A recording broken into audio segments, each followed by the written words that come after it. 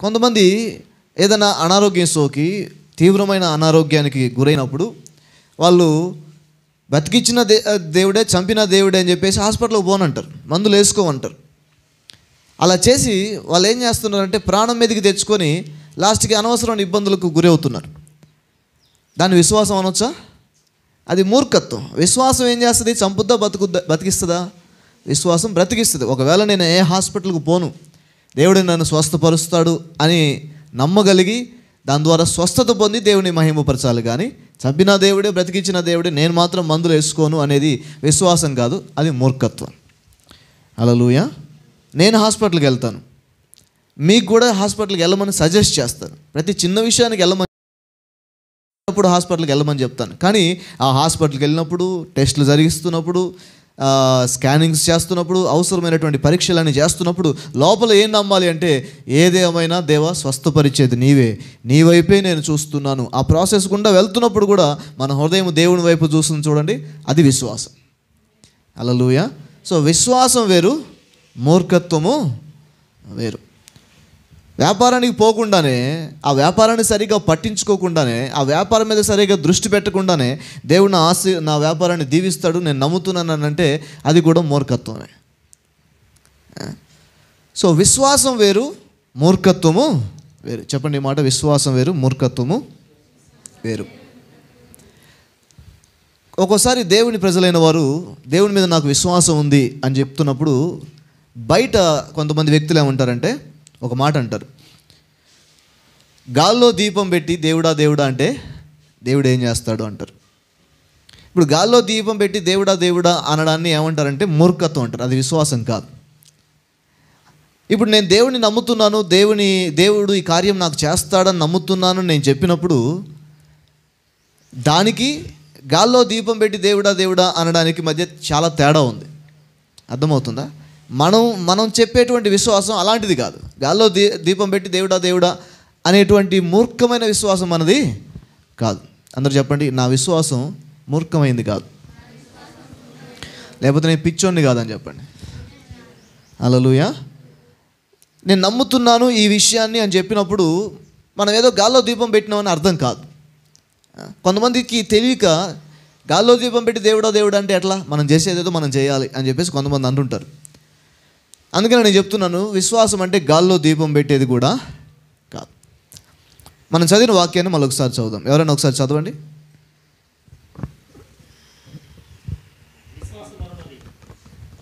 చదవండి.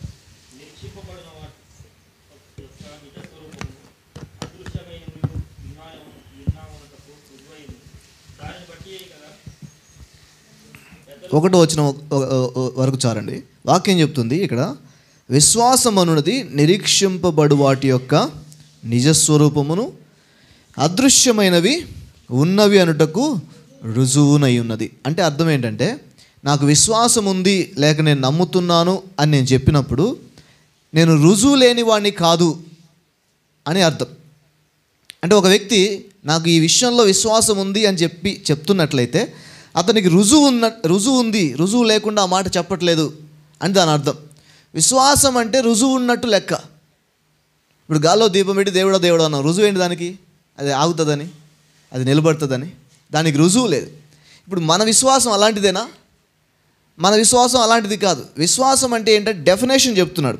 మనం దేనికోసమైతే నిరీక్షిస్తామో, ఎదురు చూస్తామో దాని యొక్క నిజస్వరూపము అదృశ్యమైనవి ఉన్నవనుటకు రుజువునై ఉన్నదంట. రుజువు ఉంది, చెప్పండి, రుజువు ఉంది విశ్వాసానికి. ఫర్ ఎగ్జాంపుల్, నేను షారోన్ దగ్గరికి వచ్చి, షారోన్ వచ్చే నెల 15వ తారీఖు మనం మలేషియా పోతున్నాం అన్నాను అనుకోండి, ఏమంటుంది ఆమె? చాలే జోకులు నాతో అని చెప్పేసి అంటుంది. ఎందుకంటే నేనేం చెప్పాను? మలేషియా పోతున్నా అని చెప్పిన. అలా కాకుండా ఒక కవర్ తీసుకొచ్చి ఆ కవర్ తన చేతికిచ్చి ఓపెన్ చేయి అని చెప్తున్నప్పుడు ఆమె ఓపెన్ చేస్తే 2 టికెట్స్ కనపడ్డాయి అనుకోండి. ఏంటి ఈ టికెట్స్ ఏంటి? మలేషియా ఏంటి? మనం మలేషియా నేను చెప్పకుండానే ఆమెకు ఒక రుజువు. మనం మలేషియా పోతున్నాం అనడానికి ఇప్పుడు రుజువు ఉందా? నేను ఊరికనే చెప్పిన దానికి, ఒక ప్రూఫ్ చూపించిన దానికి మధ్య విశ్వాసం తేడా ఉందా లేదా? ఇప్పుడు నమ్ముతుందా టికెట్స్ చూసామే? చెప్పాలి. టికెట్ చూసిన తర్వాత మా పేర్ల మీద ఆ డేట్ బుక్ అయిన తర్వాత ఆ ప్రూఫ్ కనపడిన తర్వాత ఖచ్చితంగా ఆమె నమ్ముతుంది. ఇప్పుడు విశ్వాసము కూడా ఎలాంటిదంటే బైబిల్ చెప్తుంది, రుజువుతో కూడింది, రుజువు లేనిది కాదంట విశ్వాసం. హల్లెలూయా. ఎలా నేను టికెట్స్ చూపించిన తర్వాత టికెట్స్ చూసి అవును నిజమే కదా అంటే ఇప్పుడు టికెట్స్ చూసినంత మాత్రాన పోయినట్ట మలేషియా? చెప్పండి. టికెట్స్ చూసినంత మాత్రాన, చూపించినంత మాత్రాన, కొన్నంత మాత్రాన మలేషియా పోలే. ఇంకా మలేషియా పోవడం జరగలేదు. కానీ పోతామనే ఒక విశ్వాసం ఏమవుతుంది? ఏర్పడుతుంది. టికెట్స్ చూస్తున్నాగానే విశ్వాసం ఏమవుతుంది? ఇక ఆ రోజు నుంచి ఆమె ఏం ఆలోచిస్తుంది అంటే మలేషియా వెళ్తే ఏ బట్టలు తీసుకొని పోవాలి, ఇక మలేషియా వెళ్తే అనడానికి అవసరమైనటువంటి వాటన్నిటినీ ఆమె ఏం చేస్తుంది? ప్రిపేర్ చేస్తుంది. అర్థమవుతుంది ఎవరికన్నా? సో మెంటల్గా ఆమె ఫిక్స్ అయిపోయింది, మనము మలేషియా వెళ్తున్నామని. దేన్ని బట్టి ఇదంతా జరిగింది? కేవలం ఆ టికెట్ని బట్టి. టికెటే రుజువు ఇచ్చింది. బైబిల్ చెప్తుంది విశ్వాసం అనేది కూడా ఒక రుజువును కలిగిందంట. ఏంటి ఆ రుజువు? ఆ టికెట్ ఏంటి అంటే దేవుని వాక్యమే ఆ రుజువు. హల్లెలూయా. ఈ వాక్యమే ఆ రుజువు. ఇప్పుడు నేను పెట్టిన దీపం ఆరిపోదు, నేను నమ్ముతున్నాను అనడానికి ఇక్కడ దేవుడు నాతో వాగ్దానం చేశాడు, ఇక్కడ దేవుడు నాకు ప్రమాణం చేసి చెప్పాడు, ఇది నాకు రుజువుగా ఉంది కాబట్టి దీన్ని బట్టి నేను నమ్ముతున్నాను అనేది నిజమైన విశ్వాసం. హల్లెలూయా. అప్పుడు ఏదన్నా నేను నమ్ముతున్నాను అని చెప్పినప్పుడు మీకు బైబిల్లో రుజువు ఉందా అనేది ఇంపార్టెంట్ ఇక్కడ. హల్లెలూయా.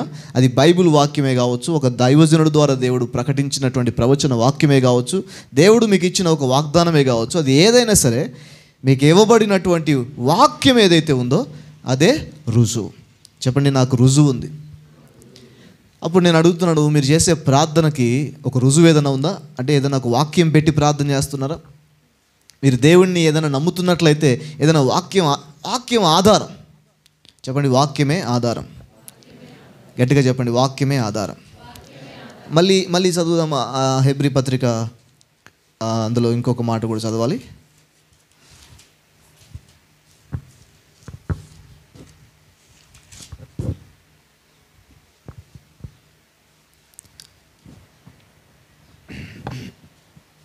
మూడో వచనం చూడండి. ప్రపంచములు దేనివల్ల కలిగాయి అంటే చదవండి. ప్రపంచములు దేవుని వాక్యం వలన. ప్రపంచాలు అంటే ఈ సృష్టి మొత్తం కనబడినవి అన్నీ కూడా ఎట్లా తయారైనాయంట? వాక్యం వలన కలిగినాయి అంట. ఫస్ట్ ఏముంది? ఫస్ట్ టికెట్ ఉంది. టికెట్ ఫస్ట్ కొనాలి, టికెట్ ఫస్ట్ వస్తుంది. అట్లాగే వాక్యము ఫస్ట్ ఉంది. అందుకని యోహాను సువార్త 1:1 ఆదియందు వాక్యం ఉండెను అని రాస్తుంది. హల్లెలూయా. ఇప్పుడు నేను అడుగుతున్నాను, దేవుడు నాకు ఇది చేయట్లేదు, దేవుడు నాకు అది చేయట్లేదు, దేవుడు లేక ఇది చేస్తాడా అది చేస్తాడా అనేటువంటి ప్రశ్నలు వేసే ముందు ఏదైనా ఒక వాక్యాన్ని పట్టుకోండి. ఫస్ట్ వాక్యం మీ దగ్గర ఉంటే మీ దగ్గర ప్రూఫ్ ఉన్నట్టే, రుజువు ఉన్నట్టే. అది నమ్మడం ప్రారంభిస్తున్నప్పుడు ఆ రుజువు ఒక రోజున మలేషియా పోయినట్టుగా, ఒక రోజున అది నెరవేర్చబడినట్టుగా ఆ వాక్యం ఉన్నట్లయితే అది జరగడం కూడా మీ కళ్ళ ముందు మీరు చూడగలుగుతారు. ఆమెన్. హల్లెలూయా. పక్కల్ని మాట్లాడగండి, మీ దగ్గర రుజువు ఉందా? ఇంకో విధంగా అడగాలంటే, ఇంకో విధంగా చెప్పాలంటే, మీరు నమ్ముతున్న దానికి రుజువు ఉందా? ఈ మాట అడగండి. ఒకరోజు ఒక అబ్బాయి ఏమంటున్నాడంటే, ఆ అమ్మాయినే దేవుడు ఖచ్చితంగా నాకు సెట్ చేస్తాడు దేవుడు, నేను నమ్ముతున్నా. రుజువు ఉందా? వాక్యంలో రుజువు కావాలి. అమ్మాయి దేవుడిని నమ్మలేదు కానీ, దేవుని మీద విశ్వాసం లేదు కానీ నాకు మాత్రం నమ్మకం ఉంది. అమ్మాయి మంచిది కాదు కానీ నాకు మాత్రం నమ్మకం ఉంది. రుజువు ఉందా వాక్యంలో? అంటే నువ్వు నమ్మే ప్రతిదానికి రుజువు ఉండాలి. హల్లెలూయా. చెప్పండి, నేను నమ్మే ప్రతిదానికి రుజువు ఉండాలి.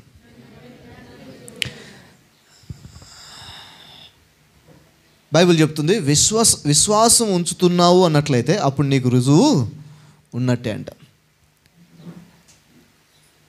ఆ రుజువు ఏంటంటే దేవుని వాక్యమే ఆ రుజువు. చెప్పండి, విశ్వాసం మూర్ఖమైంది కాదు, గట్టిగా కేకేసి మాట చెప్పండి. విశ్వాసం మూర్ఖమైంది, లేకపోతే మూర్ఖమైందని వెర్రితనం కాదు, విశ్వాసం వెర్రితనం కాదని చెప్పండి. అంటే ఎవరైనా మిమ్మల్ని చూసి పిచ్చోడివా నువ్వేమన్నా అని అంటే అప్పుడు నువ్వు నిజంగా పిచ్చోడిలాగా ఫీల్ అవ్వకూడదు. ఎందుకంటే నువ్వు నమ్ముతున్న దానికి నీకు ఒక రుజువు ఉంది. నూనె తీసుకున్నావు, ఆ నూనె తీసుకొని ప్రార్థన చేసుకొని నువ్వు రాసుకుంటున్నావు. నిన్ను చూసి పిచ్చోడివా నువ్వేమన్నా అనొచ్చేమో, కానీ నీకు నువ్వు పిచ్చోడివి కాకూడదు. ఎందుకంటే వాక్యంలో నూనె రాసి ప్రార్థన చేస్తే ఆ రోగి స్వస్థత పొందుతాడని రాసు, రుజువు ఉంది. హల్లెలూయా, రుజువు ఉంది. చెప్పండి, నా విశ్వాసానికి రుజువు ఉంది. గట్టిగా కేకండి, నా విశ్వాసానికి రుజువు ఉంది. నేను మంచి ఇంటి కోసం నమ్ముతున్నాను అని నువ్వు చెప్పినప్పుడు దానికి కూడా రుజువు ఉండాలి. దేవుడు ఎక్కడైనా చెప్పాడా నీకు ఇల్లు ఇస్తానని? చూసారా, చాలామంది డౌట్ ఉంది. ఇప్పుడు ఎత్తుక్కోవాలి బైబిల్. ఇల్లు ఇస్తాడని దేవుడు చెప్పాడు ఎక్కడన్నా బైబిల్లో? ఇల్లు ఇస్తాడని చెప్పాడా? స్థలం ఇస్తానడా? లేదు, మీరు కరెక్ట్, ఎవరికి కరెక్ట్ చెప్పట్లేదు. ఇల్లు ఇస్తాను దేవుడు చెప్పాడా బైబిల్లో?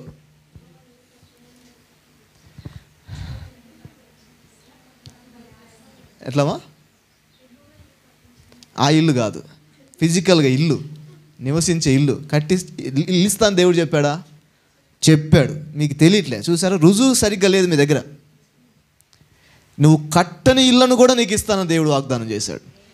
హల్లెలూయా. ద్వితీయోపదేశకాండంలో మీరు చదివి చూడండి. మన ప్రాబ్లం ఏంటంటే మన రుజువు మనకే తెలియదు. మన దగ్గర ఇంత పెద్ద రుజువుల పుస్తకం ఉంది, దీన్ని సరిగ్గా చదవం మనం. దేవుడు రుజువు ఇచ్చాడు ఆల్రెడీ. నువ్వు కట్టని ఇల్లు కాదు, ఇళ్ళని ఇస్తానన్నాడు దేవుడు. నువ్వు కట్టని వాటిని అంటే పోయి డబ్బులు కట్టేసి ఆ వెంచర్లో ఇల్లు కొనేస్తావు అని అర్థం. ఉన్నారింటికి వెళ్ళిపోయారా? చూసారా, రుజువు లేకుండానే దేవుడు నాకు ఇల్లు ఇస్తాడు, దేవుడు నాకు ఇల్లు ఇస్తాడని. ఇప్పుడు దేవుడు ఆరోగ్యం ఇస్తాడా?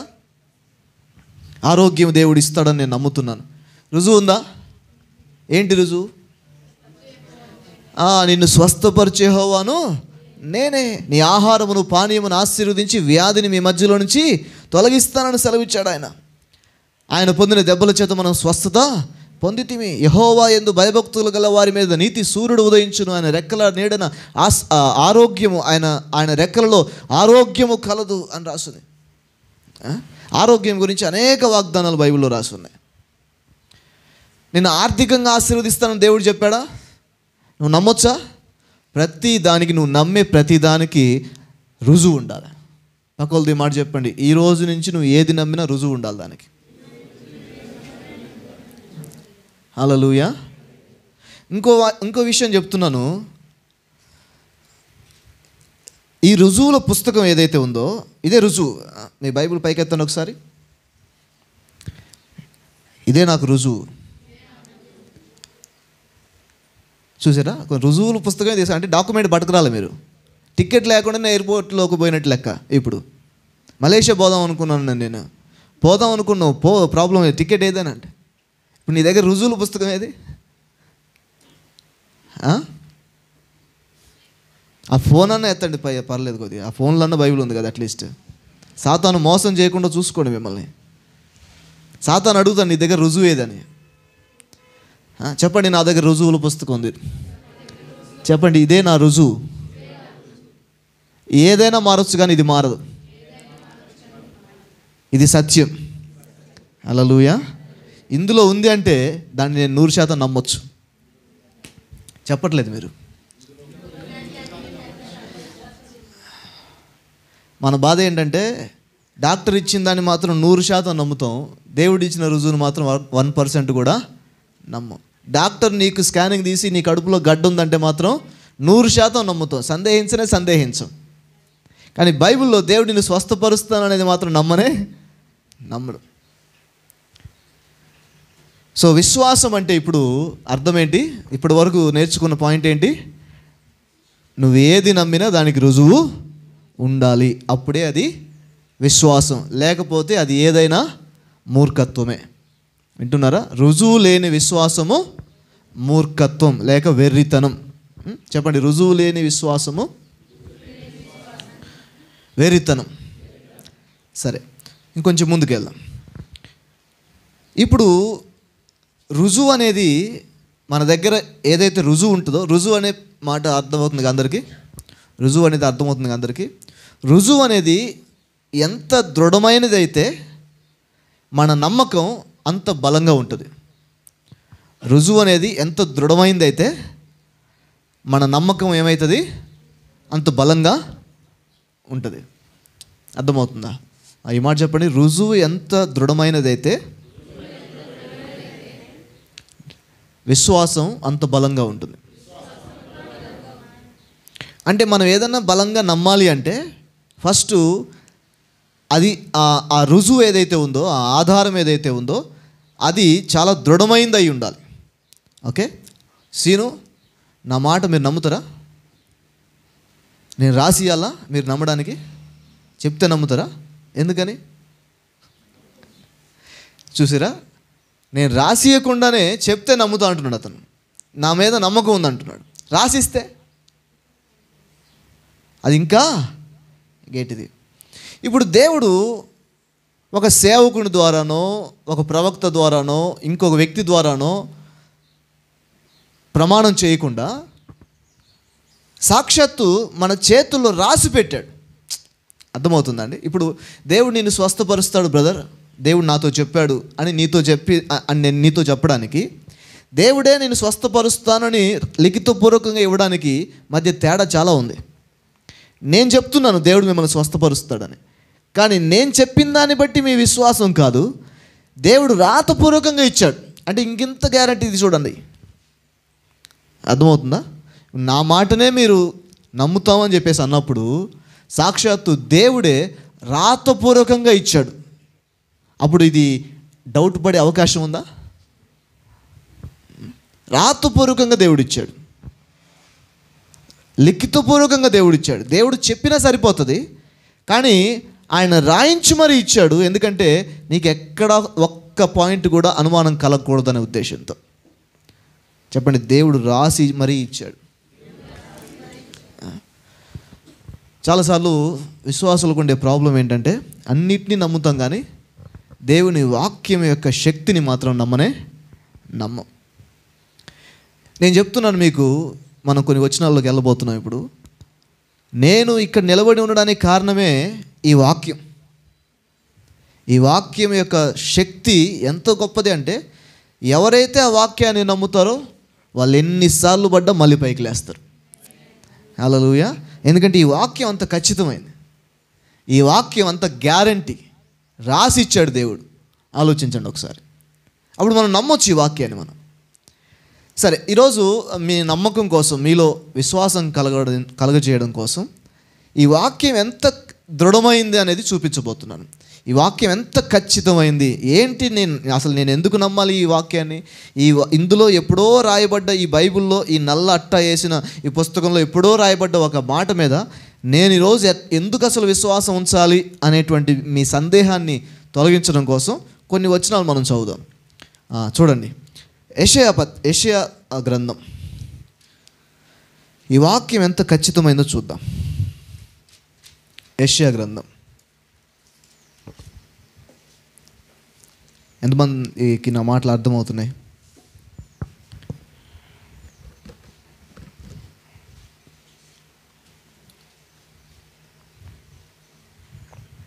యాభై 55వ అధ్యాయము యెషయా గ్రంథం 10 నుంచి మనం చదవాలి. 55వ అధ్యాయం యెషయా గ్రంథం 10 నుంచి. వర్షమును హిమమును అంటే మంచు, వర్షము మంచు ఆకాశము నుండి వచ్చి అక్కడికి ఎలాగూ మరలక భూమిని తడిపి విత్తువానికి విత్తనమును, భుజించువారికి ఆహారమును కలుగుటకై అది చిగుర్చి వర్ధిల్లునట్లు చేయునో, అలాగే నా నోట నుండి వచనమును ఉండును. వావ్! వాక్యము ఎంత ఖచ్చితమైందో దేవుడు చెప్తున్నాడు. ఎంత ఖచ్చితమైందంటే వాక్యము, ఆకాశం నుంచి వర్షం కావచ్చు, మంచు కావచ్చు, భూమి మీద పడ్డప్పుడు మళ్ళీ అది ఆకాశానికి వెళ్ళిపోద్దా? అట్లా పడి భూమిని తడపకుండానే మళ్ళీ అట్లాగే వెళ్ళిపోద్దా? బంతి పోయినట్టు పోదు. ఆకాశం నుంచి వర్షం వచ్చిందంటే ఏం చేస్తుంది? అది భూమిని తడుపుతుంది. చెప్పండి, భూమిని తడుపుతుంది. వర్షం రిటర్న్ పోదని చెప్పండి ఒకసారి. బంతి వేసినట్టుగా, బంతి ఏదో పైనుంచి పడ్డట్టుగా వర్షం వచ్చేసి మళ్ళీ ఎగిరి పైకి పోద్దా? అట్లా పోదంటున్నాడు. నిష్ఫలంగా పోదంట. ఏం చేస్తుందంట? భూమిని తడిపి విత్తనము వేసేవాడికి విత్తనాన్ని, తినేవాడికి ఆహారమును కలగచేయడం కోసమై అది వర్ధిల్లుతుందంట. వర్షము వర్ధిల్లుతుందంట. ఏ విధంగా వర్ధిల్లుతుంది? భూమిని తడిపి విత్తనాన్ని విత్తేవాడికి విత్తనాన్ని ఇస్తుందంట, అది తినేవాడికి ఆహారాన్ని ఇస్తుందంట. ఎంతమంది భోజనం చేస్తున్నారు ఇక్కడ? ప్రతిరోజు 3 పూట్ల మధ్యలో టిఫిన్లు అన్నీ కూడా భూమిలో నుంచి వచ్చినాయి. అన్నీ కూడా భూమిలో నుంచి వచ్చినవే. పాలు భూమిలో నుంచి రాకపోయి ఉండొచ్చు, కానీ పాలు ఇచ్చేటువంటి ఆ పశువు ఏదైతే ఉందో అది గడ్డి తినే పాలు ఇస్తుంది. అల్టిమేట్గా రా మెటీరియల్, అన్నిటికీ రా మెటీరియల్ ఈ భూమి ఫలించడం వలనే, పైరుని ఇవ్వడం వలనే. మనం అందరము తింటున్నామంటే దానికి కారణం ఏంటంటే వర్షం వల్ల. దీని అంతటికి రీజను, ఒక 7 సంవత్సరాలు వర్షం పడలేదనుకోండి, సాఫ్ట్వేర్ కంపెనీ వాడైనా, డాక్టర్ అయినా, అసలు వర్షానికి వాళ్ళకి ఏ సంబంధం లేని వాళ్ళు కూడా, వర్షంతో మాకు అసలు పని ఏంది అనుకునే వాళ్ళు కూడా సఫర్ అవ్వడం స్టార్ట్ చేస్తారు. ఎందుకంటే వర్షం ఆధారం అన్నిటికీ కూడా. వర్షం వచ్చిందంటే రిజల్ట్ వస్తుంది. చెప్పండి, వర్షం వచ్చిందంటే రిజల్ట్స్ వస్తుంది. దేవుడు తన మాటను దేంతో పోలుస్తున్నాడంటే వర్షముతో పోలుస్తున్నాడు. నా మాట కూడా అంతే అని చెప్పేసి అంటున్నాడు. హల్లెలూయా. అంటే అర్థం ఏంటి? ఇప్పుడు నా మాట కూడా ఖచ్చితంగా ఫలాన్ని తీసుకొస్తాయి. తర్వాత వచ్చిన చూడండి, 11వ వచనం. అలాగే నా నోట నుండి వచ్చు వచనమును ఉండును, నిష్ఫలముగా నా యొద్దకు మరలక. వావ్, నిష్ఫలముగా మరలక అది నాకు అనుకూలమైన దానిని నెరవేర్చును, నేను పంపిన కార్యమును సఫలము చేయును. గట్టిగా చప్పట్లు కొడదాం. ఈ వాక్యము ఖచ్చితమైందనే పాస్టర్ గారు, నా నమ్మకాన్ని ఈ వాక్యం మీద పెట్టొచ్చా నేనని మీరు అడిగితే, దేవుడు చెప్తున్నాడు నా వాక్యం వర్షం లాంటిది. వర్షాన్ని మీరు నమ్మితే ఈ వాక్యాన్ని కూడా నమ్మొచ్చు అంటున్నాడు. మనందరికీ జీవనాధారం వర్షమైనట్టుగా ఈ వాక్యము కూడా మన జీవితాల్లో అద్భుతమైన ఫలితాలను తీసుకురాగలుగుతుంది నమ్మితే, ఈ వాక్యం మీద నమ్మితే. అందుకనే నా విశ్వాసానికి రుజువు ఏంటంటే ఈ వాక్యమే నా విశ్వాసానికి రుజువు. ఇందులో ఉంది కాబట్టి నేను నమ్ముతున్నాను. గాల్లో దీపం పెట్టినట్టు కాదు ఇప్పుడు నా విశ్వాసం. నా విశ్వాసం అందరూ చూసి అపహాస్యం చేయడానికి నా విశ్వాసం వెరితనం కాదు. ఎందుకంటే నా విశ్వాసానికి రుజువు ఉంది. ఆ రుజువు ఏంటంటే ఈ వాక్యమే రుజువు. దీన్ని మనందరి భాషల్లోకి, ట్రైబల్ లాంగ్వేజెస్లో కూడా దేవుడు ఈరోజు ట్రాన్స్లేషన్ చేపిస్తున్నాడు. ఎందుకంటే అందరి దగ్గరికి వర్షం వెళ్తున్నట్టుగా, అందరి దగ్గరికి కాలువలు వెళ్తున్నట్టుగా దేవుడు ఈ వాక్యాన్ని అందరి దగ్గరికి, అన్ని భాషలు మాట్లాడే వాళ్ళ దగ్గరికి పంపిస్తున్నాడు. ఎందుకంటే ఇది జీవనది లాంటిది. హల్లెలూయా. ఈ నది ఎక్కడైతే ప్రవహిస్తుందో అక్కడ పచ్చదనం ఎప్పుడు ఉంటుంది, అక్కడ జీవరాశి అనేది ఎప్పుడు ఉంటూనే ఉంటుంది. ఈ వాక్యం అంత శక్తివంతమైనది. సో మీరు నమ్మొచ్చు ఈ వాక్యాన్ని. హల్లెలూయా. దేవుని స్తోత్రం చెప్పండి ఒకసారి. చెప్పండి, వర్షం ఎలాంటిది? వర్షము వాక్యం లాంటిది, వాక్యం వర్షం లాంటిది. ఓకే, ఇంకొంచెం ముందుకెళ్దాం. ఇర్మియా గ్రంథం,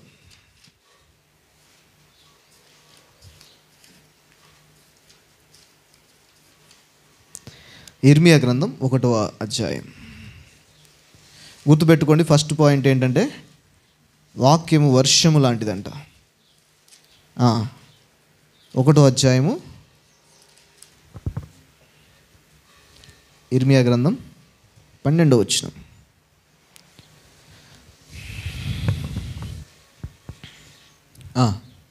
చదవండి ఎవరైనా. యెహోవా, నీవు బాగుగా కనిపెట్టితివి, నేను చెప్పిన వాక్యమును నెరవేర్చుటకు నేను ఆత్రపడుచున్నాను. వావ్, హల్లెలూయా. ఈ వాక్యమును నేను నమ్మితే దేవుడు ఎప్పుడు చేస్తాడు పాస్టర్ గారు? 10 సంవత్సరాల తర్వాతనంటే నీకెంత తొందర ఉందో నాకు తెలియదు, కానీ దేవుడు తన మాట నెరవేర్చడానికి తనే ఎక్కువ తొందరపడుతున్నాడంట. హల్లెలూయా. కొంతమంది ఏమంటారంటే దేవుడు ఎందుకో ఇంకా చేయట్లేదు, ఇంకా ఎందుకో ఆలస్యం అని అంటే, అరే నేను ఆలస్యం చేయడం ఏంటి, నేనే ఇంకా తొందరపడుతున్నాను అంటున్నాడు దేవుడు. నేను ఎవరికన్నా మాట ఇచ్చాను అనుకోండి, ఏదైనా డబ్బుల విషయంలో ఏదైనా అమ్మేనా సరే ఆ మాట మీద నిలబడతాను నేను. ఒక్కోసారి ఏదో అవసరాన్ని బట్టి ఒక్కోసారి ఎవరి దగ్గర ఉన్న డబ్బులు తీసుకున్నాను అనుకోండి, తల తాకట్టు పెట్టినా డబ్బు ఆ టయానికి ముందే తీర్చడానికి ప్రయత్నం చేస్తాను. మళ్ళీ ఫోన్ చేసి అతను నాకు గుర్తు చేయాల్సిన అవసరం కూడా లేదు. డబ్బులు ఇస్తాను కదా, ఇంకా ఇవ్వలేదు, ఇంకెప్పుడు ఇస్తావు, ఇంటికి వస్తా, రోడ్డు గీడుస్తా అని అసలు ఆ మాటలు అవతలోడి అనడానికి అవకాశమే ఉండదు. ఎందుకంటే నా మాటకి, ఆ మాట నెరవేర్చడానికి నేను ఎంతో ఆత్రంగా ఉంటాను. ఎందుకంటే మాట పోతే ఏం పోయినట్టు, ప్రాణమే పోయినట్టు. సో మాట మీద కొంతమంది చాలా ఖచ్చితంగా నిలబడతారు. నేను చెప్తున్నాను, దేవుడు మనకంటే ఇంకో గొప్పవాడు. ఆయన నా మాట నెరవేర్చడానికి నేనే ఆతృత పడుతున్నా అంటున్నాడు. హల్లెలూయా. ప్రియమైన స్నేహితులారా, మనం నమ్ముతున్న ఆధారం, మనకున్న రుజువు ఆ వాక్యము ఇచ్చిన దేవుడు ఆ వాక్యాన్ని నెరవేర్చడానికి చాలా తొందరపడుతున్నాడు. అప్పుడు నువ్వు గనక తండ్రి నేను 100% నమ్ముతున్నాను అని ఆ వాక్యం మీద నిలబడడం ప్రారంభిస్తే దాని రిజల్ట్ కూడా నువ్వు చూడడం ప్రారంభిస్తావు. హల్లెలూయా. అందుకనే ఖచ్చితమైన రుజువుతో మనం విశ్వాసాన్ని కలిగి ఉండాలి. దేంతో విశ్వాసాన్ని కలిగి ఉండాలి? ఖచ్చితమైన రుజువు. చెప్పండి, ఖచ్చితమైన రుజువు. ఖచ్చితమైన రుజువు. నిన్ను స్వస్థపరచు యెహోవాను నేనే అని చెప్పిన దేవా, అదొక్క మాట ఖచ్చితమైన, అదొక్కటి పట్టుకొని విశ్వాసం ఉంచాలి దేవుని మీద. హల్లెలూయా. యెహోవా నా కాపరి, ఖచ్చితమైన రుజువు.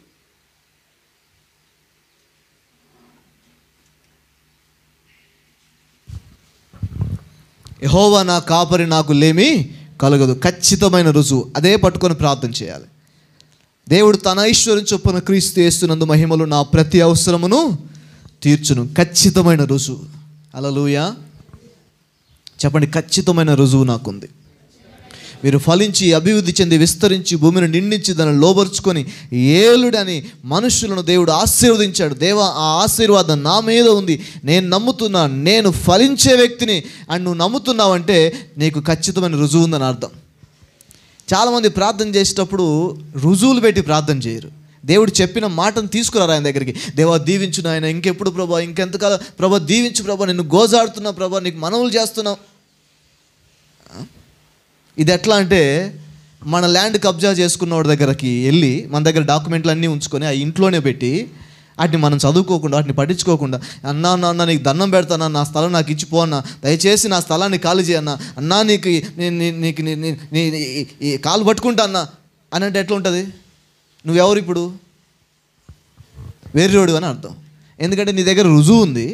నువ్వేం చేయాలంటే పేపర్లు చూపించి చెల్రబై చెల్ అనాలి బయటికి. ఎందుకంటే స్థలం ఎవరిది? నీది. రుజువు నీ దగ్గర ఉంది. ఇప్పుడు అధికారం ఉందా లేదా? కానీ మనం ఏం చేస్తామంటే బతి అన్న ప్లీజ్ ప్లీజ్ ప్లీజ్ అన్న, నాకు ఎవరు లేరన్నా, నేను అనాథనన్నా, దిక్కులేనన్నా అంటే వాడికి ఇంకేమవుతుంది? ఈడెవడో బకరాలాగా ఉన్నాడు, ఈడు మనల్ని ఏం చేయలేడని ఇంకొంచెం. ఈరోజు నేను చెప్తున్నాను, నీ ఆరోగ్యం మీద సాతాను కూర్చొని ఉన్నాడు. నీకు రావాల్సిన డబ్బు మీద సాతాను కూర్చొని ఉన్నాడు. నీ కుటుంబంలో ఉండాల్సిన సంతోషం మీద సాతాను కూర్చొని ఉన్నాడు.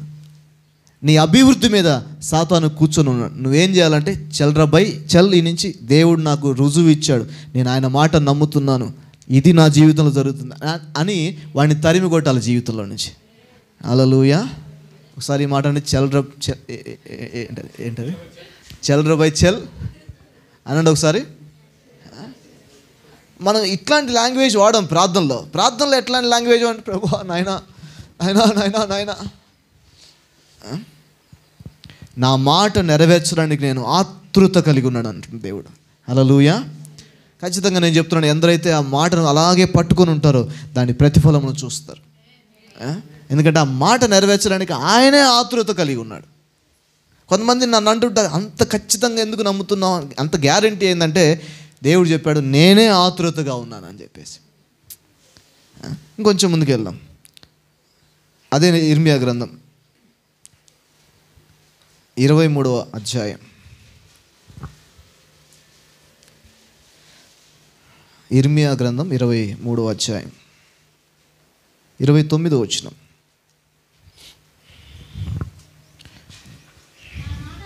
నా మాట అగ్ని వంటిది కాదా, బండను బద్దలు చేయు సుత్తె వంటిది కాదా. వావ్, హల్లెలూయా. నేను అంటున్నాను, మనం నమ్మే ప్రతిదానికి రుజువు ఉండాలని చెప్పేసి అంటున్నాను కదా. ఫస్ట్ పాయింట్ అదే కదా. మనం ఏదైనా నమ్మితే దానికి రుజువు ఉండాలి. ఏంటి ఆ రుజువు? ఆ రుజువు ఏంటి చెప్పట్లేదు. మీకు అర్థమైందా అర్థం కాలేదా నాకు తెలియట్లేదు. మనం నమ్మేదానికి రుజువు ఉండాలన్న. రుజువు ఏంటది?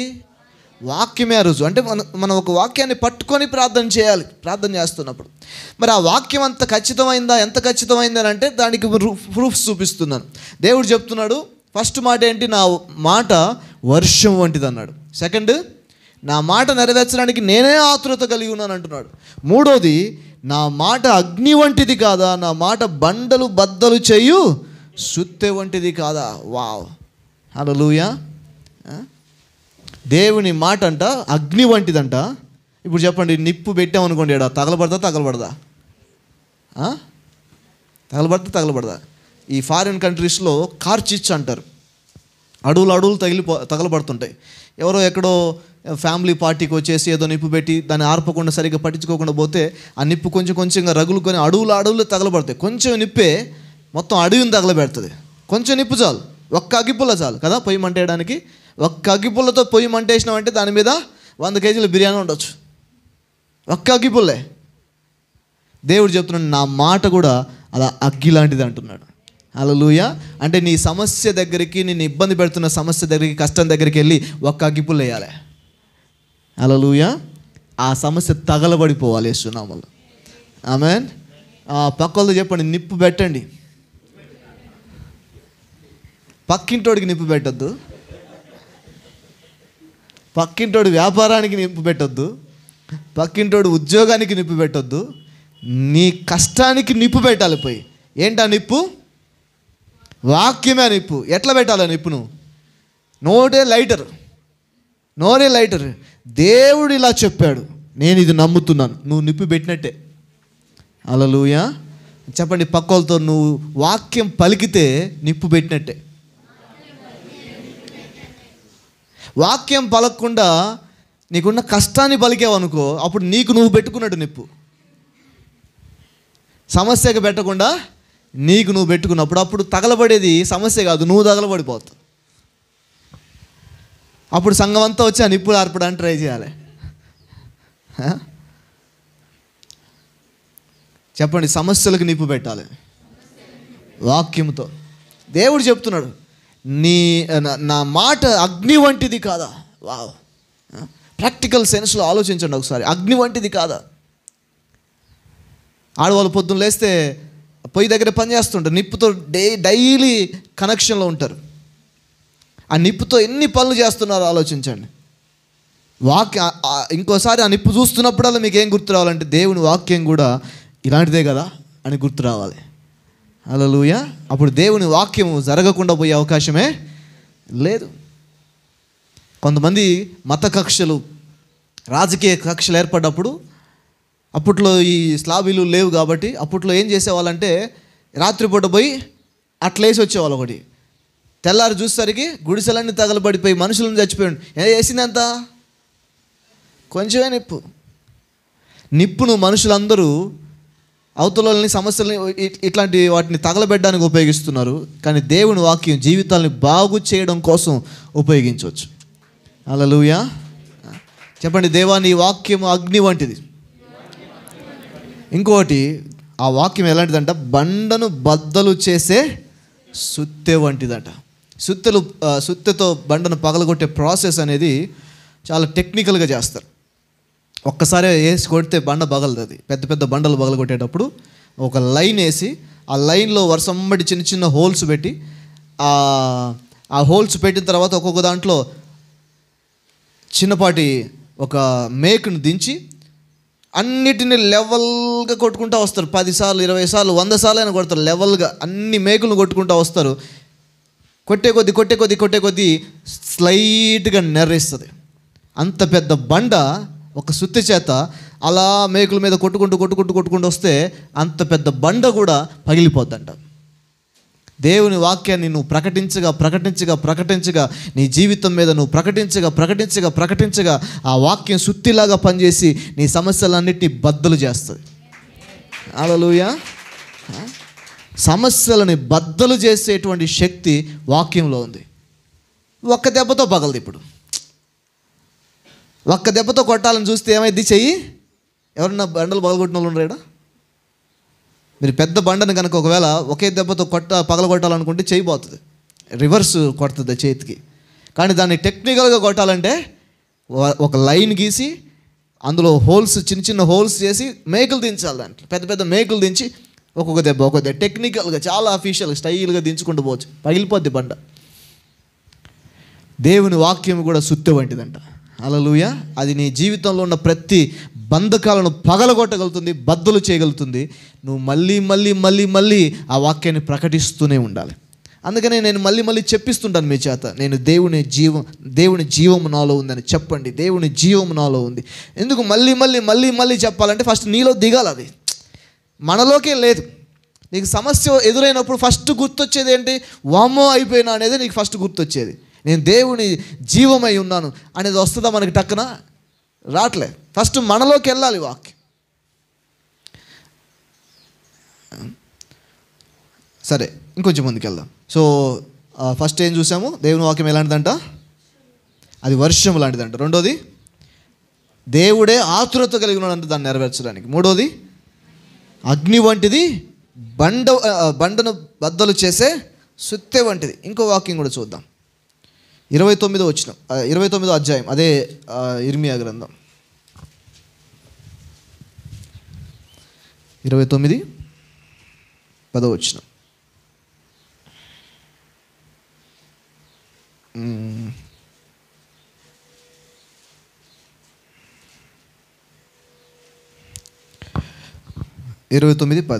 యెహోవా ఈ ఆజ్ఞ ఇచ్చుచున్నాడు, బబులోను రాజ్యమునకు 70 సంవత్సరములు గతించిన తర్వాతనే మిమ్మును గూర్చి నేను పలికిన శుభవార్త నెరవేర్చి ఈ స్థలమునకు మిమ్మును తిరిగి రప్పించున్నట్లు నేను మిమ్మును దర్శింతును. ఇందులో మనం మొత్తం చూడబోట్లేదు, కానీ ఒక్క మాట, నేను మిమ్మును గురించి పలికిన శుభవార్త. దేవుడు మన గురించి పలికిన మాటలంట. ఎలాంటి మాటలంటే శుభవార్త లాంటివి, శుభవచనాలు లాంటివి. హల్లెలూయా. దేవుని వాక్యం ఎలాంటిదంట? శుభవార్త లాంటిది. దేవుని వాక్యమే శుభవార్త, దేవుని వాక్యమే గుడ్ న్యూస్. దేవుడు మన గురించి పలికే మాటలన్నీ మంచి వార్తలే పలుకుతున్నాడంట. అంటే ఈ వాక్యము మనకు నెగిటివ్గా మాట్లాడటం లేదు. నీ కాళ్ళు ఎరగొడతాను, నీ చేతులు ఎరగొడతాను, నేను నాశనం చేస్తాను, నేను పతనం చేస్తాను దేవుడు ఎక్కడ చెప్పట్లేదు. దేవునికి దూరమై మనం మన ఇష్టానుసారంగా పోతే మనమే పతనం అయిపోతాం. దానికి దేవుడు పని కట్టుకొని మనం పతనం చేయాల్సిన అవసరం లేదు. కానీ దేవుడు మన గురించి పలికే మాటలన్నీ శుభవార్తలేనంట. హల్లెలూయా. అంటే అర్థం ఏంటి తెలుసా అండి? మంచి ఆలోచనలే తన మైండ్లో పెట్టుకొని దేవుడు ఈ వాక్యం మనకిచ్చాడు. నీ గురించి దేవుడు ఎలాంటి ఆలోచనలు కలిగి ఉన్నాడు, నా గురించి దేవుడు ఎలాంటి ఆలోచనలు కలిగి ఉన్నాడు అంటే మంచి ఆలోచనలు కలిగి ఉన్నాడు. ఆ ఆలోచనలతోనే ఈ వాక్యం మనకిచ్చాడు. ఈరోజు మీకు శుభవార్త చెప్తున్నాడు స్నేహితులారా. ఎవరు మీ గురించి మంచిగా ఆలోచిస్తారో ఆలోచించరు. హృదయపూర్వకంగా మీ గురించి మంచిగా ఆలోచించే వాళ్ళు ఉన్నారో లేరో నాకు తెలియదు, కానీ మీ గురించి హృదయం లోపల హృదయానికి బయట, లోపల బయట మంచిగానే ఆలోచించే దేవుడు ఉన్నాడు, ఆయన యేసు ప్రభువారు. హల్లెలూయా. కొంతమంది బయటికి మంచిగా మాట్లాడతారు, ఎట్లా ఉన్నావు కదా అని చెప్పేసి అంటే, లోపలేమో వీడు ఇంకా చావలేదు ఏంద్రా అనుకుంటారు. బయట ఏమో బ్రదర్ మీ గురించి రోజు ప్రార్థన చేస్తున్నాం, అప్పుడే తగ్గిపోయింది వీడికి అని లోపల అనుకుంటారు. లోపల ఒకటి అనుకుంటారు, బయట ఒకటి అనుకుంటారు. లోపల మంచి ఆలోచనలు ఉండవు, బయటికి మాత్రం మంచిగానే మాట్లాడతారు. కానీ దేవుని ఆలోచనలన్నీ మన గురించి మంచి ఆలోచనలు కలిగే శుభవార్త ప్రకటించాడంట మనకు ఆయన. మీ గురించి మంచి ఆలోచన కలిగి ఉన్నాడు దేవుడు. పక్కలతో ఈ మాట చెప్పండి, చేయించి నీ గురించి మంచి ఆలోచన దేవుడు కలిగి ఉన్నాడు. హల్లెలూయా. ఎంత సంతోషకరమైన విషయం ఇది. ఇదే గుడ్ న్యూస్ ఈ రోజున. మీ గురించి దేవుడు మంచి ఆలోచనలు కలిగి ఉన్నాడు. అర్ధాయుష్యుతో నువ్వు పోవాలని, లేకపోతే రోడ్డున పడాలని, అవమానాల పాలవ్వాలని, అన్యాయం అయిపోవాలని, ఇలాంటి తప్పుడు ఆలోచనలు ఈ పట్ల దేవుడు ఎప్పటికీ కలిగి ఉన్నాడు. మంచి ఆలోచనలే దేవుడు కలిగి ఉన్నాడు. అందుకని ఈ వాక్యమును రుజువుగా ఇచ్చాడు. హల్లెలూయా. తాత ఆస్తి రాసేటప్పుడు నా మనవుడు దీన్ని అనుభవించాలని మంచి ఆలోచనతో రాస్తాడు కదా, అంతేనా కదా? ఎవడైనా శాడిస్ట్ తాత ఉంటే వాడు 100 కోట్లు సంపాదిస్తేనే ఈ ఆస్తి వాడికి ఇవ్వండి అని రాస్తాడు. నా మనవడికి ఈ ఆస్తి రాస్తున్నా కానీ వాడు 100 కోట్లు సంపాదిస్తేనే, అంటే 100 కోట్లు సంపాదిస్తే నీ ఆస్తి ఎందుకురా నాకు? అలా రాయడు ఏ తాత. తాత ఏం రాస్తాడంటే నా మనవడు మంచిగా ఉండాలి, నేను సంపాదించింది మనవడు అనుభవించాలని మంచి ఆలోచనతో రాస్తాడు. దేవుడు ఈ వాక్యాన్ని మీకోసం ఇచ్చాడు. ఎందుకు ఇచ్చాడంటే మంచి ఆలోచనతోనే ఇచ్చాడంట. హల్లెలూయా. ఇది శుభవార్త మనకి. చెప్పండి, ఈ వాక్యం నాకు శుభవార్త. చూసారా, శుభవార్త అన్నట్టు చెప్పట్లేదు మీరు. మన ప్రాబ్లమే ఇది. చెప్పండి, ఈ వాక్యమే నాకు శుభవార్త. గట్టిగా కేకేయండి, ఈ వాక్యమే నాకు శుభవార్త. ఇంకొంచెం ముందుకెళ్దాం. ఇప్పుడు కొత్త నిబంధనలోకి వెళ్దాం. ఇప్పటిదాకా పాత నిబంధనలు చూసాం. కొత్త నిబంధనలో మరికొన్ని వచనాలు చూద్దాం.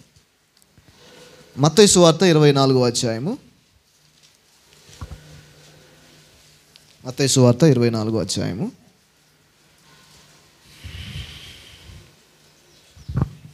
దేవుని వాక్యం ఎంత ఖచ్చితమైంది, ఎంత దృఢమైంది, ఎంత నిశ్చయమైంది అనేది దాన్ని చెప్పడానికి ఈ వచనాలను నేను చూపిస్తున్నాను. 35 చదవండి.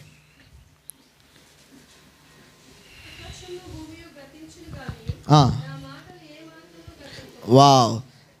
ఆకాశమును భూమియు గతించును కానీ నా మాటలు ఏమాత్రమును గతించవు. హల్లెలూయా, హల్లెలూయా. ఎంత ఖచ్చితమైంది పాస్టర్ గారు ఈ వాక్యం, నేను నమ్మొచ్చా, నా నమ్మకాన్ని ఈ వాక్యం మీద పెట్టొచ్చా అంటే 100% మీరు మీ నమ్మకాన్ని ఈ వాక్యం మీద పెట్టొచ్చు. ఎందుకంటే భూమి ఆకాశాలు లయమైపోయినా ఈ వాక్యం మాత్రం నెరవేరబడకుండా పోయే అవకాశమే లేదు. హల్లెలూయా. అంటే అర్థం ఏంటి? ఎవరు నమ్ముతారో వాళ్ళ జీవితంలో ఈ వాక్యం ఇట్లాగే ఉంటుంది. ఈ వాక్యం మీ ఇళ్ళల్లో ఈ పుస్తకం ఎన్నో రోజుల నుంచి ఉంటుంది కదా. మీరు కూడా పట్టుకొచ్చారు బైబిల్ ఇక్కడికి. మీ ఇంట్లో కూడా ఎన్నో రోజుల నుంచి ఉంటుంది. ఆదివారం ఒకరోజు కొంతమంది బూజు దులిపి, డస్ట్ దులిపి ఆ రోజే తీసుకొస్తారు. కొంతమంది చర్చిలో పడేసి పోతున్నారు, చూసుకుందాంలే అని చెప్పేసి. అదే మీ పత్రం అయితే, డాక్యుమెంట్ అయితే పడేస్తారు. అట్లా ఎడబడతాడా? ఇది మాటకోసారి చదువుతాం, ఇది రాసిండా, ఈ మాట రాసిండా, డేట్ ఉందా దీంట్లో, అన్నీ మళ్ళీ మళ్ళీ మళ్ళీ చదివిందే చదువుతారు, ఒకటే పేజీ. ఇది అబద్ధమయ్యే అవకాశమే లేదంట. ఎవరైతే దీన్ని నమ్ముతారో వాళ్ళ విషయంలో ఇది పనిచేస్తుందంట. హల్లెలూయా. ఇది ఎట్లా అంటే, నీకు ఒక అనారోగ్యం వచ్చింది, డాక్టర్ దగ్గరికి వెళ్ళినావు. డాక్టరు నిన్ను పరీక్షించి ఒక ప్రిస్క్రిప్షన్ ఇచ్చాడు, మందులు రాసి ఇచ్చాడు. సో నువ్వు ఆ మందులు కొనుక్కున్నావు, అన్నీ తీసుకుపోయి ఏం చేసినావు అంటే అటక మీద పెట్టినావు. ఓకేనా? అన్నీ తీసుకుపోయి ఏం చేసినావు? అటక మీద పెట్టినావు. అటక మీదకి పెట్టి నేను డాక్టర్ దగ్గరికి వెళ్ళిన, డాక్టర్ ఫీజు ఇచ్చేసిన, డాక్టర్ చెప్పిన మందులు కూడా నేను తీసుకొచ్చిన. కానీ నువ్వేం చేయట్లేదు, వాడట్లేదు. డాక్టర్ చెప్పిన టైం మళ్ళీ 10 రోజుల తర్వాత రా అని చెప్పాడు డాక్టర్. 10 రోజులకి నీ జబ్బు వరస్ట్ అయిపోయింది. డాక్టర్ గారు ఫీజు ఇచ్చిన మీకు, మీరు చెప్పిన మందులు కొన్నా నేను, కానీ నాకు జబ్బు తగ్గలేదేంది అని అంటే ఫస్ట్ డాక్టర్ ఏం అడుగుతాడు? మందులు వేసుకున్నావా అంటాడు. మందులు వేసుకున్నావా అని చెప్పలేదు, వేసుకోమని చెప్పలేదు కదా నువ్వు అంటే. ఇచ్చింది ఎందుకురా నువ్వు బకరవి, ఇచ్చిందే వేసుకోవడం కోసం. అవి ఎవరు మర్చిపోరు. అలా చెప్తే నాలాంటి వాడు మూర్ఖుడు అవుతాడు. అవి మర్చిపోతాం, ఆ మాత్రం తెలియదా పాస్టర్ గారు? కరెక్ట్గా మళ్ళీ వైఫ్ని అడిగి, ఇది మధ్యాహ్నం వేసుకునేదేనా, ఇది సాయంత్రం, మళ్ళీ ఒకసారి కంపౌండర్ ఫోన్ చేసి, సార్ మరి ఈ నల్లగోలి ఇప్పుడు వేసుకునేదేనా, అన్ని క్లారిఫై చేసి ఖచ్చితంగా వేసుకుంటాం అది. ఎందుకంటే మన నమ్మకం ఏంటి? డాక్టర్ ఇచ్చిన మందులు వాడితే తగ్గుద్దని నమ్మకం.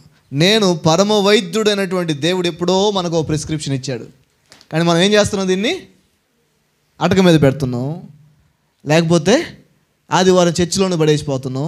దీన్ని చూడటం లేదు, అసలు ఇది ఏం చెప్తుందో చూడటం లేదు, దీని గురించిన అవగాహన లేదు, దీన్ని మనం మింగట్లేదు. పక్కన అడగండి, దేవుడిచ్చిన మందులు వేసుకుంటున్నావా? బైబిల్ చెప్తుంది, దివారాత్రములు దీన్ని ధ్యానించు నరుడు ధన్యుడు అంట. అంటే అర్థం ఏంటి? ఈ వాక్యం ఇలా చెప్తుంది కాబట్టి ఈ వాక్యమును నేను నమ్ముతున్నాను అని ఆ వాక్యాన్ని మళ్ళీ మళ్ళీ మళ్ళీ మళ్ళీ ఆలోచించడం, ఆ సుత్తెతో కొట్టినట్టుగా మళ్ళీ మళ్ళీ మళ్ళీ అదే ప్రకటించడం చేస్తున్నట్లయితే నువ్వు ధ్యానించినట్టు, అలా ధ్యానించిన వ్యక్తివి ధన్యుడని బైబిల్ చెప్తుంది. తర్వాత మాట చెప్తుంది, అతడు చేయనదంతయు సఫలమవుతుందట. వావ్, అతడు చేయనదంతయు సఫలమవుతుందట. ఇక్కడ కూర్చున్న మీలో ఎవరన్నా నేను చేసేదంతా సఫలం కావాలని కోరుకుంటున్నారా? కొంతమంది అంటారు అది అత్యాశ అంటారు, కొంతమంది అంటారు అంత ఆశ పనికిరాదు, కొంతమంది అంటారు అది సాధ్యం కాదు ఈ భూమి మీద, నువ్వేమన్నా దేవుడివా అని చెప్పేసి అంటారు. కానీ బైబిల్ చెప్తుంది అది సాధ్యమే అని. ఎలా సాధ్యము? ఆయన వాక్యము నిత్యము ధ్యానం చేసేటువంటి వ్యక్తి, దాన్నే జపించే వ్యక్తి, దాన్నే ఆలోచించే వ్యక్తి, దాన్నే మాట్లాడే వ్యక్తి, దాన్నే నమ్మే వ్యక్తి, దాన్నే ప్రకటించే వ్యక్తి, తన జీవితంలో అన్ని విషయాలు సఫలమవుతాయంట. హల్లెలూయా. వావ్. తర్వాత వాక్యం. సో బైబిల్ చెప్తుంది, భూమి ఆకాశములు గతించిన నా మాటలు గతించవు. మార్కు సువార్త 13:31 తొందర చదవండి.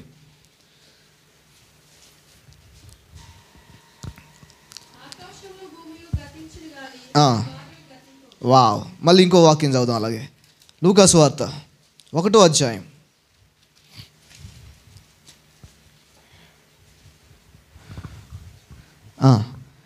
37వ వచనం. దేవుడు చెప్పిన ఏ మాట అయినను నిరర్థకము కానేరదని. వావ్, హల్లెలూయా. దేవుడు ఒక పెద్ద మాట చెప్పాడు. దేవునికి స్తోత్రం. ఆ మాట మనకు చెప్పలేదు.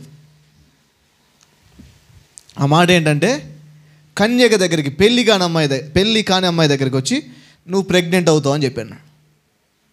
దేవునికి స్తోత్రం. ఈ రోజుల్లో ఉండేటువంటి ఆడపిల్లలతో, విశ్వాసులతో దేవుడు ఆ మాట చెప్పలేదు. ఆ మాట కనుక చెప్తే దేవుడు ఏమంటే, పో సాతాను యేసు నామములో పో, ఇది దేవుని మాట కాదు, ఇది సాతాను మాట, నేను ప్రెగ్నెంట్ ఏంది. కానీ మరియతో దేవదూత చెప్తున్నాడు, నువ్వు పరిశుద్ధాత్మ ద్వారా గర్భం ధరిస్తావని చెప్పినప్పుడు ఆమెకి ఎలా జరుగుతుంది మరి ఇది? ఈ మాట ఎలా నెరవేరుతుంది? నేను ఎలా నమ్మాలి?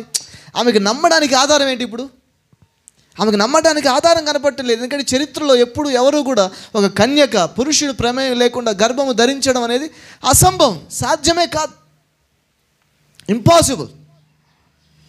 కాబట్టి ఆమెకు రుజువు లేదు, ఆమెకు గట్టి రుజువు కావాలి నమ్మాలంటే. దేవదూత చెప్తున్నాడు ఆమె గ్యారెంటీ కోసం, దేవుడు చెప్పిన ఏ మాట అయినా సరే నిరర్ధకము కానేరదు అని గట్టిగా చెప్పాడు. అంటే దేవుడు చెప్పిండంటే అది ఇక వేస్ట్ అవ్వదని చెప్పినప్పుడు తర్వాత మరియా అన్నది చూడండి. మరియా ఏమన్నది చూడండి, 38వ వచనం. అందుకు మరియా, ఇదిగో ప్రభు దాసురాలను, నీ మాట చొప్పున నాకు జరుగునుగాక నేను. వావ్, హల్లెలూయా. ఆ మరియకి అది ఆ గ్యారెంటీ వచ్చిన తర్వాత, ఏ గ్యారెంటీ? దేవుడు చెప్పిన ఏ మాట అయినా నిరర్ధకము కాదు అని చెప్పిన ఆ మాటకి మరియ లోపల విశ్వాసం స్టార్ట్ అయింది. హల్లెలూయా. ఇప్పుడు విశ్వాసం ఎలా వస్తుంది? గట్టిగా చెప్పండి, విశ్వాసం ఎట్లా వస్తుంది? వాక్యము ఎంత గట్టిదైతే, రుజువు ఎంత గట్టిదైతే విశ్వాసం అంత గట్టిది అవుతుంది. రుజువు ఆమెకి దేవదూత చెప్తున్నాడు, దేవుడు చెప్పిన ఏ మాట నిరర్ధకము కాదు. ఆ మాటకి ఆమె ఏం చేసిందంటే, ఇదిగో నీ మాట చొప్పునే నాకు జరుగునుగాక అని చెప్పి నమ్మడం స్టార్ట్ చేసింది ఆమె ఆ రోజు నుంచి. హల్లెలూయా. ఒక అసాధ్యమైన దాన్ని ఆమె నమ్మి అది సాధ్యం చేసుకుంది ఆమె. అప్పుడు నేను చెప్తున్నాను, నీ జీవితంలో ఉన్న సమస్యలు అసాధ్యమైనవా? నువ్వు ఇల్లు కట్టడం అసాధ్యమైన విషయమా? పెళ్ళి చేయడం అసాధ్యమైన విషయమా? పిల్లల్ని కనడం, భార్యాభర్తల పిల్లల్ని కనడం అసాధ్యమైన విషయమా? అప్పులు తీర్చడం అసాధ్యమైన విషయమా? అప్పుడు అసాధ్యమైన విషయమే వాక్యము నమ్మి ఒక ఆమె సాధ్యం చేసుకున్నప్పుడు సాధ్యమైన విషయాలు ఇంకెంత అద్భుతంగా మీరు సాధించుకోవచ్చు ఆలోచించండి. అందుకని ఎప్పుడు వీడికి వచ్చినా కూడా ఈ మాట నేను చూస్తూ ఉంటాను, అన్నీ సాధ్యమే అని. All things are possible. చెప్పండి, అన్నీ సాధ్యమే. గట్టిగా చెప్పండి, అన్నీ సాధ్యమే. నా జీవితంలో అసాధ్యమైన విషయాలు ఏమి పెద్దగా లేవు. చెప్పండి,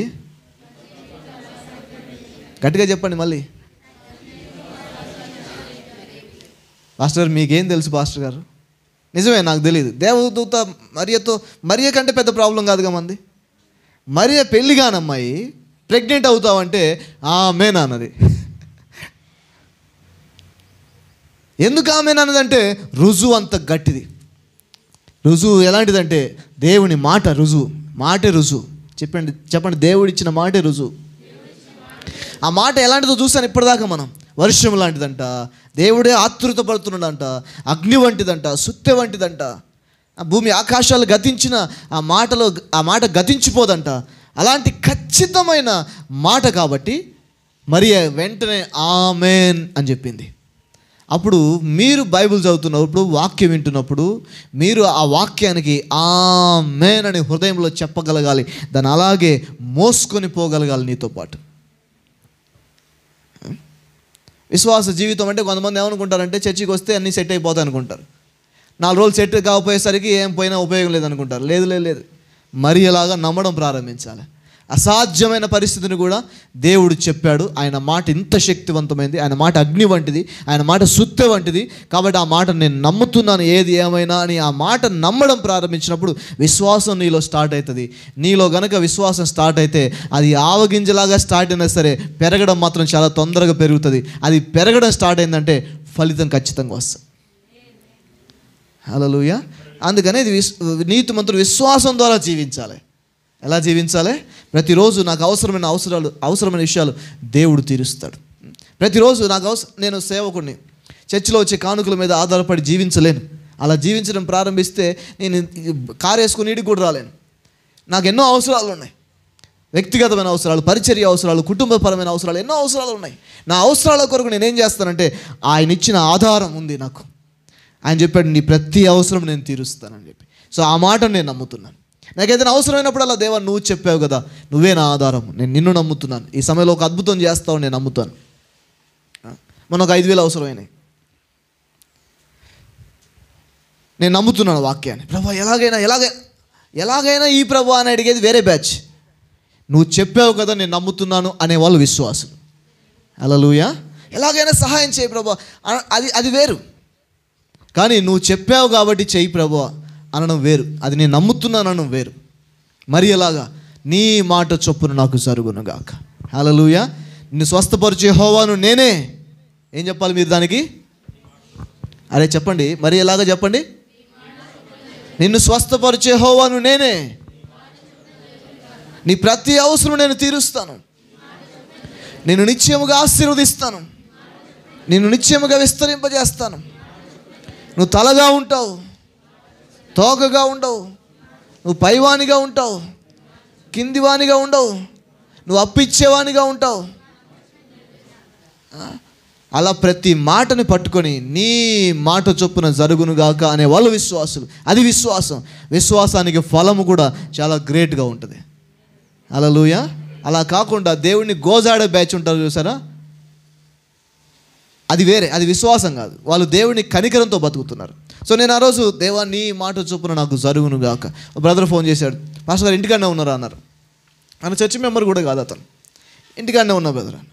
మొన్న మీరు నాకు డబ్బులు 8 లక్షలు ఆగిపోయినాయి, రాలేదు, ప్రార్థన చేయండి పాస్టర్ గారు అంటే చేశారు కదా అన్న. అవును చేశాను. డబ్బులు వచ్చినాయి పాస్టర్ గారు, ఇంటికాడికి వస్తున్నా ప్రార్థన చేయించుకోవడానికి.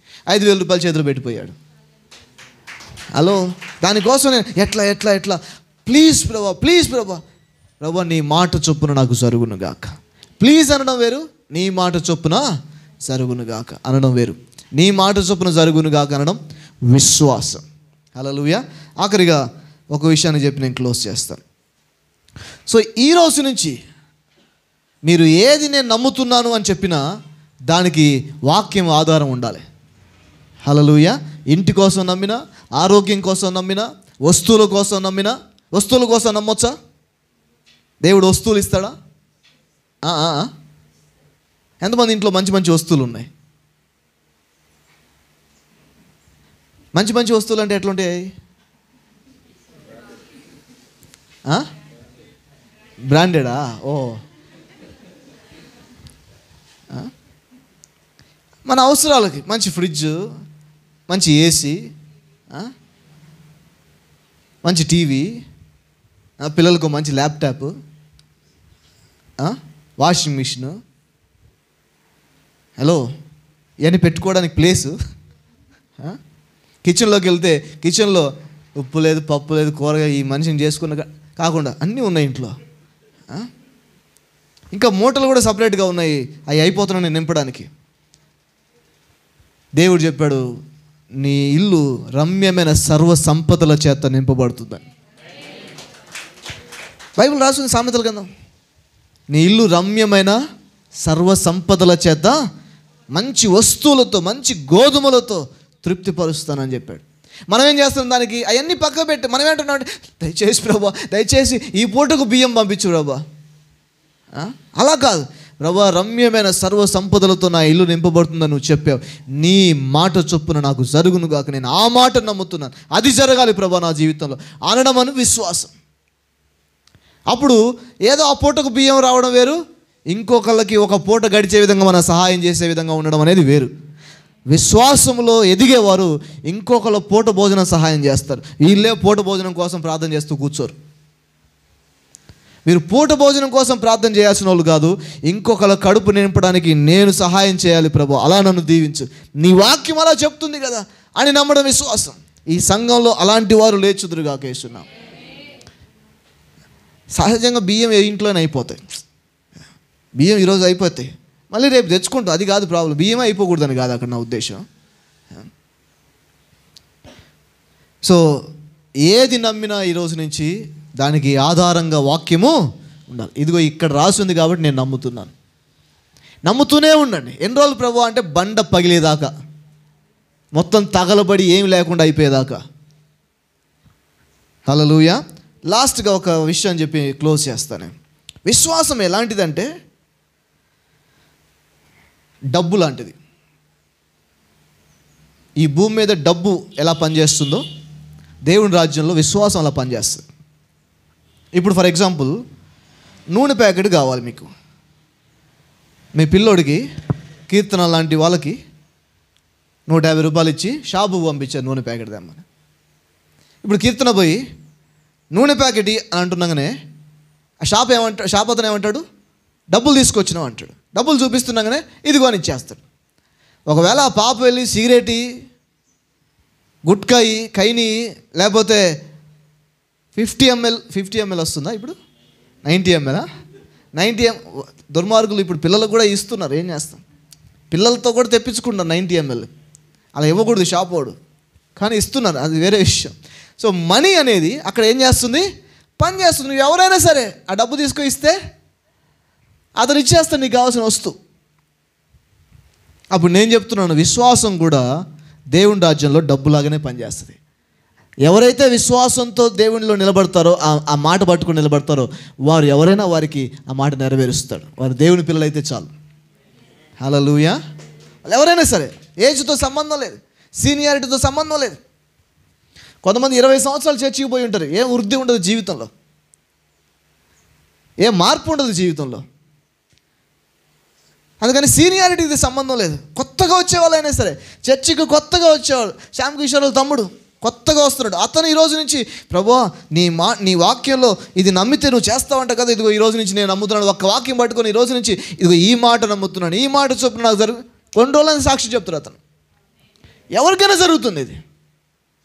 హల్లెలూయా. ఎవరికైనా విశ్వాసం పనిచేస్తుంది. విశ్వాసంతో దేవుని దగ్గరికి వచ్చే వాళ్ళు ఎవరికైనా అది పనిచేస్తుంది. ఆ విశ్వాసమే అలాంటిది. ఎందుకంటే విశ్వాసంలో ఏముంది, వాక్యం ఆధారం ఉంది. వాక్యంతో వస్తున్నాం దేవుని దగ్గరికి, కాబట్టి ఆయన వాక్యాన్ని నెరవేర్చాల్సిందే, నెరవేరుస్తాడు ఖచ్చితంగా, ఎందుకంటే ఆయనే ఆతురత కలిగి ఉన్నాడు. హల్లెలూయా. పైకి లేచి నిలబడదాం, కంటిన్యూ చేద్దాం నెక్స్ట్ వీక్స్లో దీని గురించి డీటెయిల్గా. ఈరోజు జస్ట్ ఫౌండేషన్ మాత్రమే వేశాం.